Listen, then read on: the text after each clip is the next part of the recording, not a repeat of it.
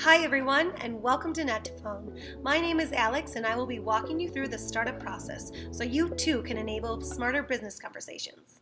Let's get started, and you'll be up and running with net2phone in no time. First, visit app.net2phone.com. That's app.net2phone.com. Then we can go down and select Forgot Password. Enter in the email address you provided to your onboarding specialist. Then we're going to press Send a Link. Great, an email has been sent. You will have received an email from net2phone with the link that you're going to need to set your password. Within my email, I have received that email from net2phone, so we are going to go ahead and click the Reset Password link, and that link is going to take you to a new page where you can create your own password. It has to be at least 8 characters. And then select Update Password. There we have it. Now we are ready to log into our account. Let's move on to the next step.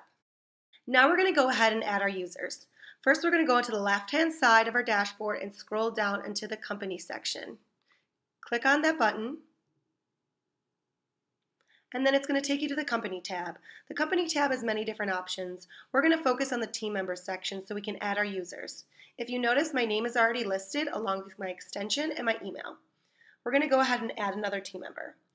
This number icon here in the red circle indicates the number of users you have left. If you are running low, you can always contact your sales representative. Let's go ahead and click Add Team Member.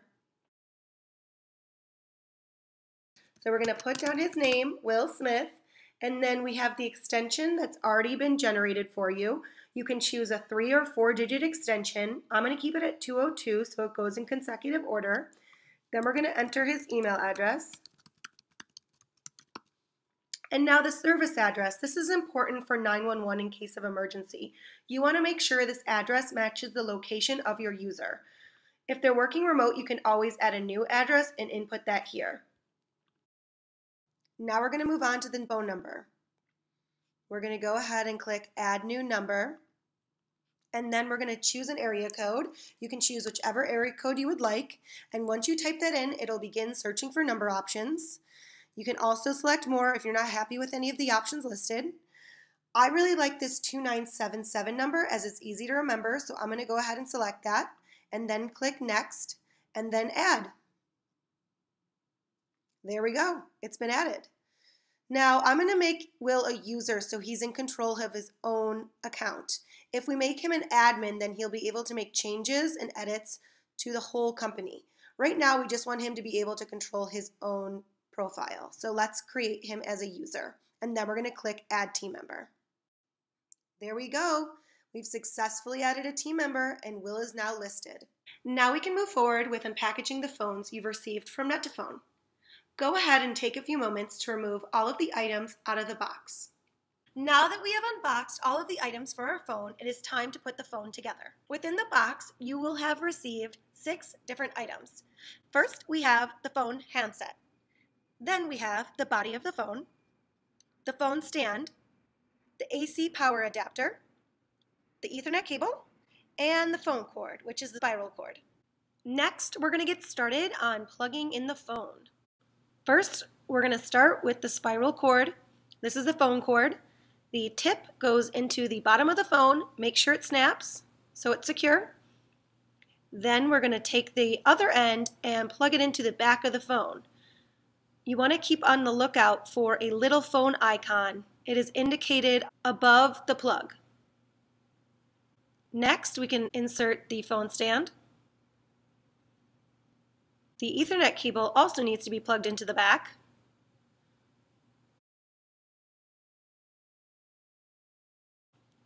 Last, we have the AC power adapter. That is a circular plug, and that needs to be plugged into the back as well. Once you have completed these steps, you can go ahead and plug your AC power adapter into your electrical outlet. Then you can go ahead and plug your Ethernet cable into your network jack, router switch, or wall jack. Now that you're a pro in setting up the phones, we're going to go ahead and add these devices. Here within your dashboard, we are going to be able to add your devices. Again, we're going to go into the company section and scroll down to the devices section this time. You can see here within this devices section, we already have phones that have been listed and programmed upon delivery. If you do not have any devices listed within this section, I'm going to go ahead and walk you through how this is done. First, click on Add Desk Phone, and then we're going to select the phone type. We've been shipped the VVX 400 series, so we're going to select the Polycom VVX 400. And then we're going to enter the MAC address. Now the MAC address is the alphabetical and numerical code listed on the bottom of your phone. It is generally on a white sticker. I've already gone ahead and written this down, so I'm going to enter it now. And then we're going to go ahead and assign it to an individual. I'm going to assign it to myself. And then we're going to simply click Add Desk Phone. Great, our desk phone has been added successfully. You see here we have the model, the MAC address, and the person who the phone is assigned to. We can also go in and reassign a user at any time. Next, we're going to walk you through how to add phone numbers on your account. So again, within the company tab, we're now in the phone number section. And if you see here, we have the phone number we added earlier on during the team members section. Let's go ahead and show you how to add phone numbers within the phone numbers tab. We're going to go up to the add phone number, and if you see again, we have an icon that indicates the amount of numbers you have left. So we have 11. I'm going to click on add phone number, and then we're going to search by area code. I'm going to do a 786, and after that searches for numbers, it's going to give you some options. You can always select more numbers if you do not like the options provided, but I like this 0117 number, so I'm going to go ahead and select that. Now if you see here, there is a little check mark with a blue circle indicating that I have selected that number. We can also go ahead and select multiple numbers. These check marks indicate that you have selected all 3 of these phone numbers. Right now we're just going to show you how to add one phone number. So we're going to move out of this and then select next, and then go ahead and assign it to a team member, a department, a ring group, or a welcome menu. So I'm going to go ahead with Alexandra Lasky, and then I'm going to add. Great. If we see here below, this is a number we recently selected, and it's been assigned to Alexandra Lasky. If you notice, we can click on the arrow. We are able to go in and reassign this number. You can also go here and click on the pencil icon and then change your phone number here. Now I'd like to show you how you can go in and add phone numbers in consecutive order. We are going to go ahead and click on I need consecutive numbers, and let's select an area code. We are going to select 786 area code, and then we're going to go ahead and do quantity of 3. Now the quantity of 3 means that we're going to be provided 3 different numbers in consecutive order. Go ahead and press search. Oh great, it is provided us one below. We have this range of options between 1067 and 1069, which means the one in the middle is going to be 1068. So let's go ahead and select that, and then we're going to press next. And now we have the option of assigning these to different departments, team members, ring groups, etc. We're going to go ahead and assign it to each member of our team, as we would like to have numbers in consecutive order for every team member. So we're going to go ahead and press add. Great, now we can scroll down and notice we have all of these numbers listed for these users that we've assigned them to. Again, we can go in and edit at any time or quickly reassign, but this is what we'd like for right now. It's fairly simple, so why don't you go ahead and give it a try by adding some numbers of your own. Then you can stay tuned for the next step.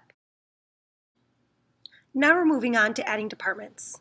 We're going to go into our department section, and then if you see here, I already have a marketing department listed with an extension and a team member.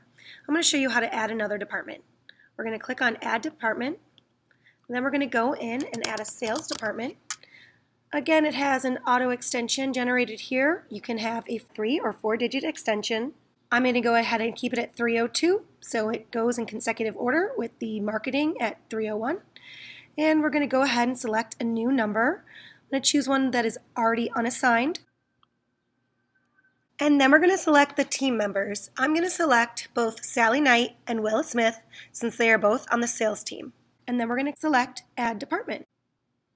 There we go. It's showing us that a department has been added. Go ahead and try this out by adding some departments of your own. Now that we've set up our login, added our team members, assembled our phones, added phone numbers and devices, you are well on your way to completing your net2phone account. Please click on the prompt in this video above to view more net2phone user help videos.